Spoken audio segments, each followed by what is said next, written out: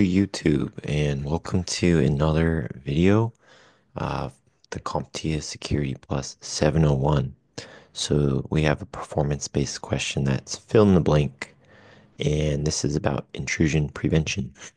So I recently took my Security Plus and had to do something very similar to this. Obviously, it's a bit different. I didn't copy it, or I changed some things up, but it's similar concept.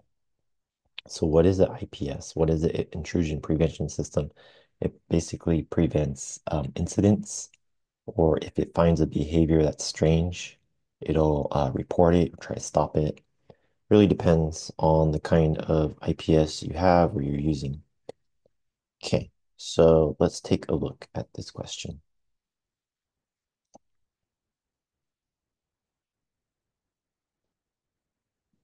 I head down here. I guess I'll go over the transmission bytes. Okay, so you'll be presented with the network. You'll be presented with a firewall, and you'll be presented with some different logs like this. Um, I think some of these PBQs will overwhelm you. They'll just kind of give you too much information and you won't really know where to look. So before I even analyze a whole lot, I just look for the basics. Okay, what kind of network is it? What kind of IP address is it? Maybe kind of look over the ports and the applications real quick just to see them. Okay, pretty normal stuff, right? And then you'll have some logs to review as well. So these are the IPS logs. Okay, like I said, just kind of skim it, scan over real quick, real fast, see if you see anything. You've got the IP addresses of those computers. Okay, we'll look in the details more later. And then, yeah, look at the question and looks very specifically what it wants you to do. Look at the words and the verbs. It'll tell you what it's looking for. You might even have logs in different material that's it's too much info.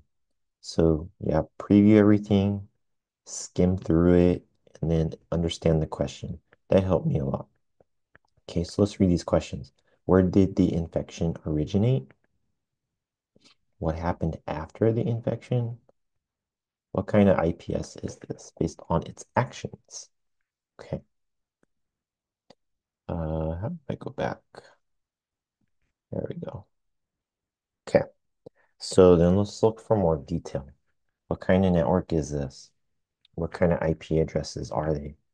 Well, the firewall has a WAN address, um, one that's on the public internet, okay?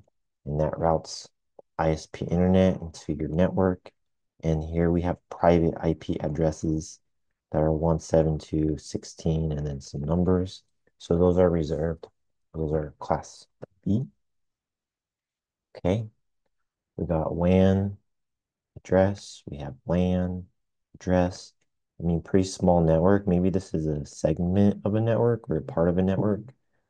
Okay, so we know the hosts, we know the WAN IP.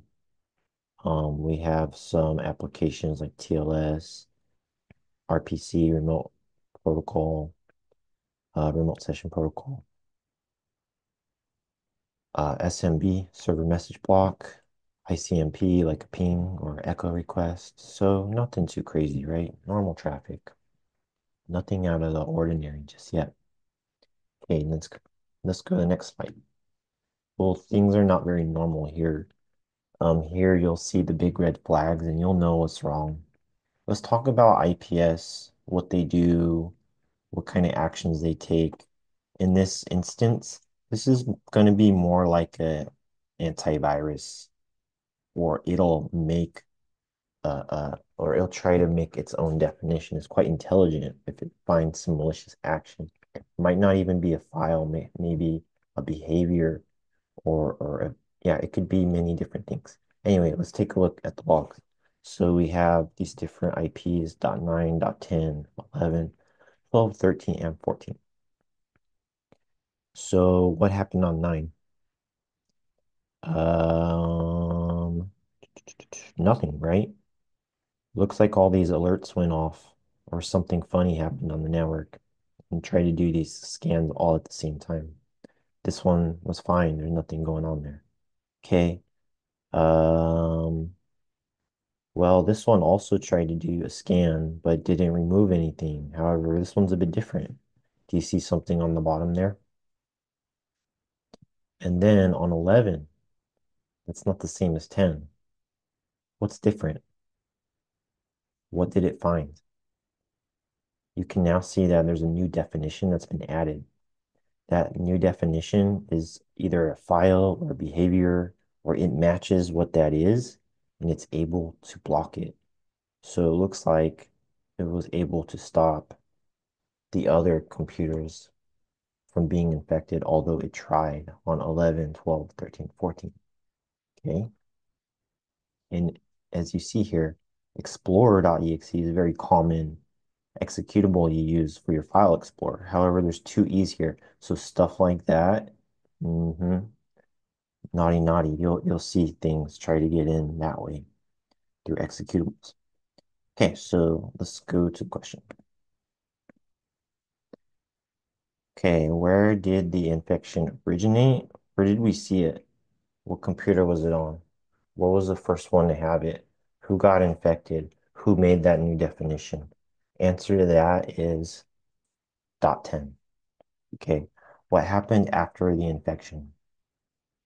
So dot 10 got infected. What happened after that? Well, it was alerted of what happened, the behavior or the executable. A definition was made, and then future actions can be taken based on that definition. So that's what happened. They made a new definition to match that behavior. Okay, what kind of IPS is this based on its action? Well, we can see that it is a pretty good IPS. It can detect strange behaviors and then take intelligent actions based on that. So this is a heuristic model, or it's used with artificial intelligence as well to try to learn different kinds of attacks and make responses based on that, even if there's not a definition, or even if it's an unknown attack or a 0 day or something new, it'll try to make and find that pattern and try to prevent it from happening again. Okay, cool. So did you guys like this PBQ? I thought it was pretty fun, and I saw something like that on my exam, but it won't be exactly the same. You'll just have to study and be prepared. So thanks for watching, and good luck on your exam, everybody.